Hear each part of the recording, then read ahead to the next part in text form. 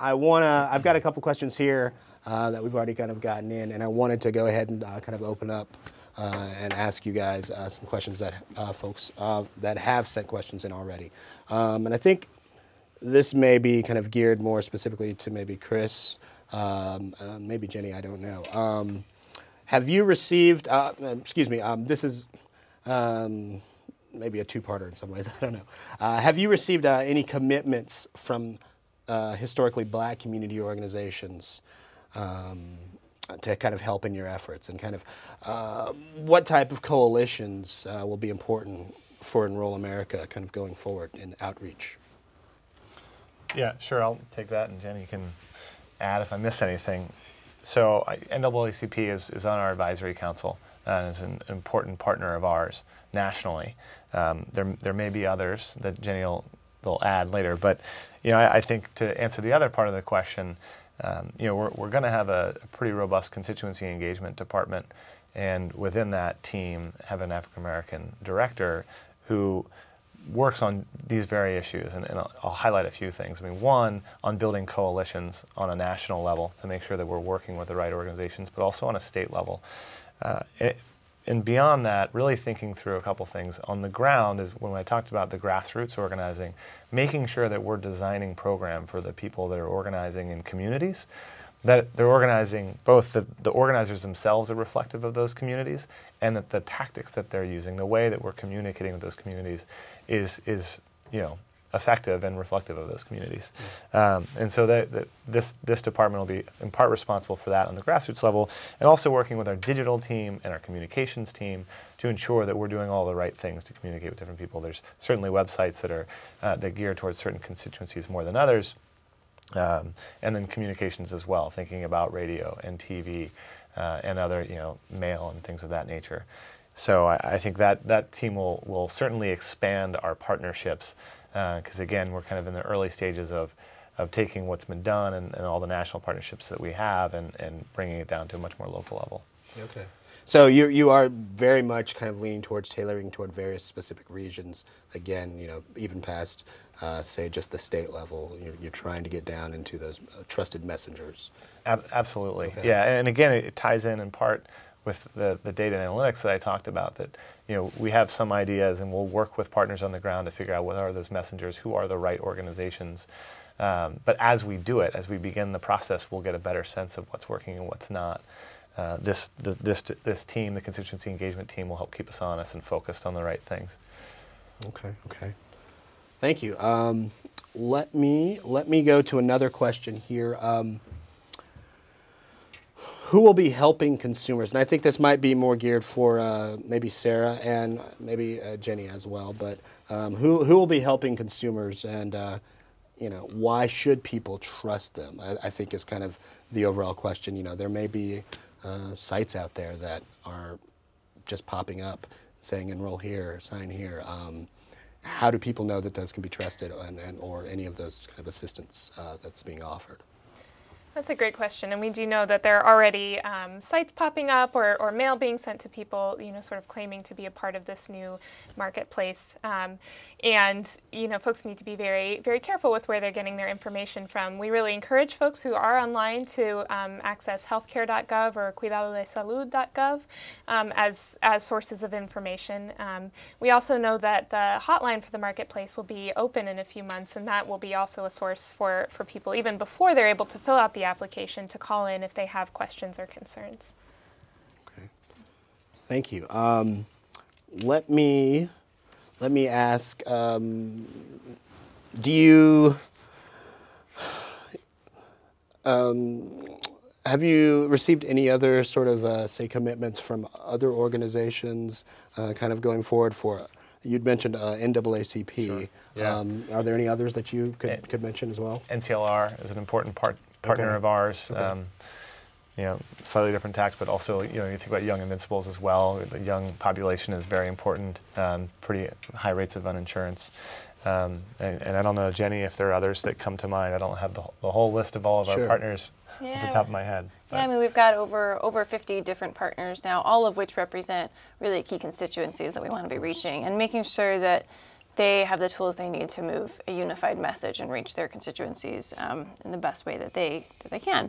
In terms of communities of color, we've also got partnerships with the National Urban League, the National Medical Association, the Joint Center on Political and Economic Studies, as well as the National Hispanic Medical Association. So we're really trying to make sure, in particular, like I mentioned before, that we're reaching providers and giving them they already do a lot of work to provide the health care to the people that they serve. And I think asking them to take that next step and help folks connect to coverage isn't always a natural fit. It makes sense to the consumer, but in terms of what the provider has to consider in the scope of their work, that can be a challenge. So we're trying to figure out ways to make sure that they feel they have the tools they need to do this and that it isn't as heavy of a lift, so they can help consumers when they're asking. So it sounds very collaborative and dynamic kind of going forward, are two words that I would think of. Let me ask you, Jenny, direct another question towards you. What's the single most important practice that you would think needs to be adopted to make the promise of getting everyone enrolled a reality?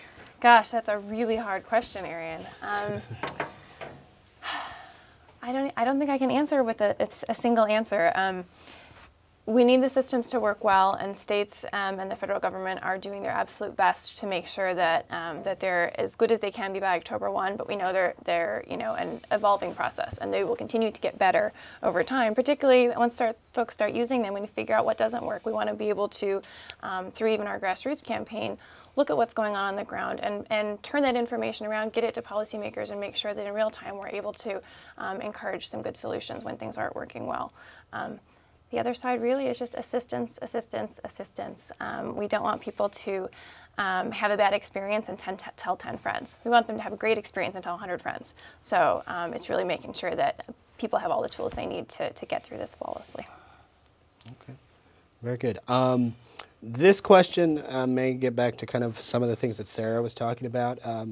You talked about resources. I wanted you'd mentioned, how folks can trust various offers and kind of speaking to that concern.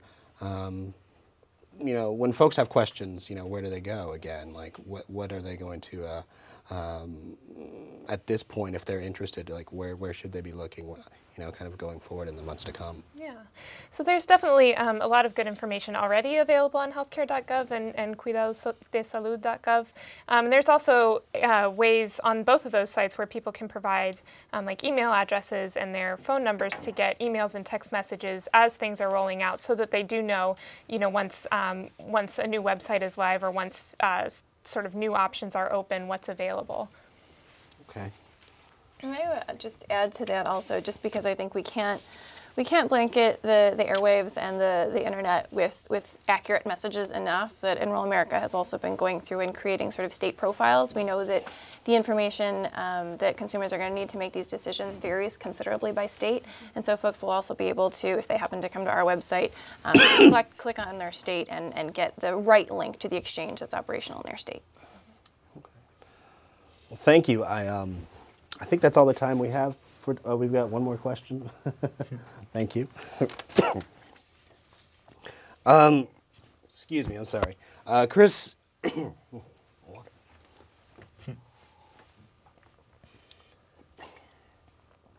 Chris, you mentioned you worked on a campaign last year specifically. How did you use the tactics that you kind of mentioned today, basically, to kind of engage communities of color?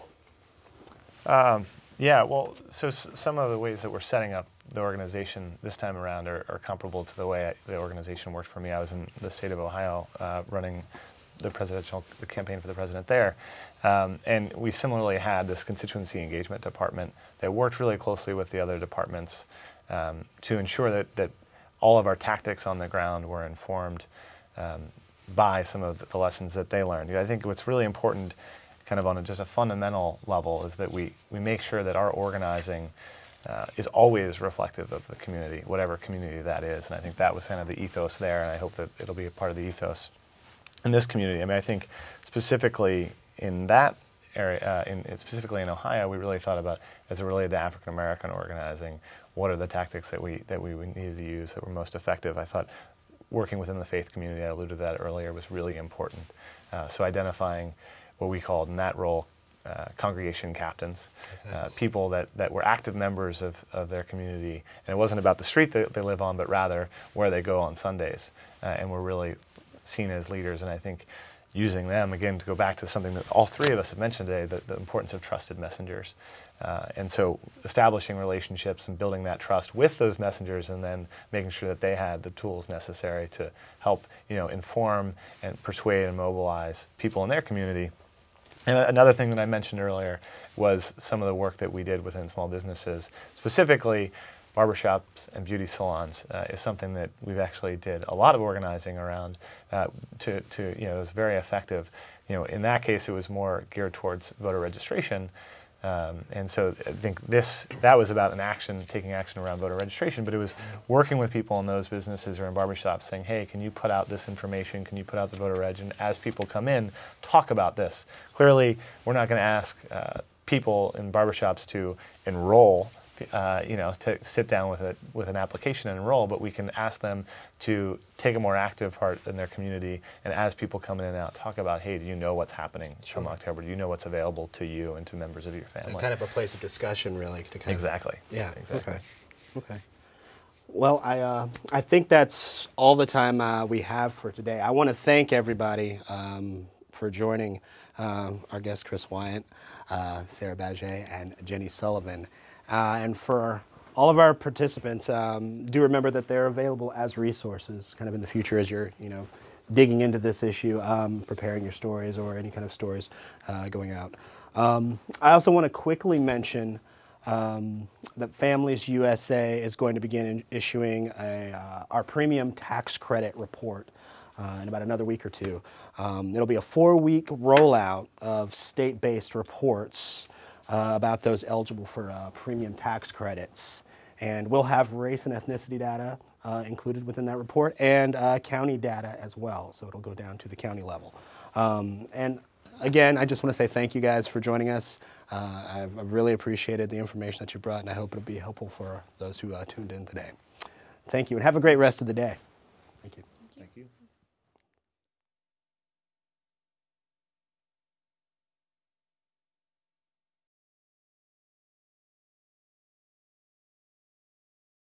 Three, two, one.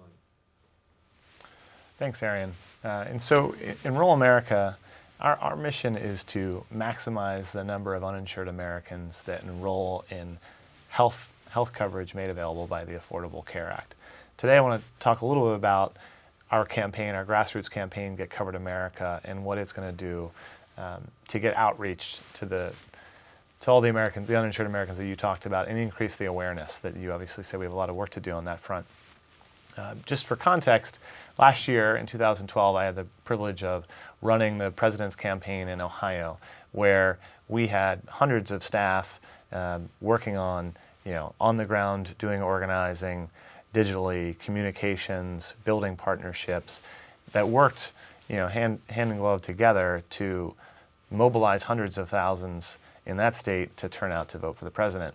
We're going to try to use many of those tactics that we use, and I'll get into more detail on what those tactics are, to inform and motivate people to enroll in healthcare this year.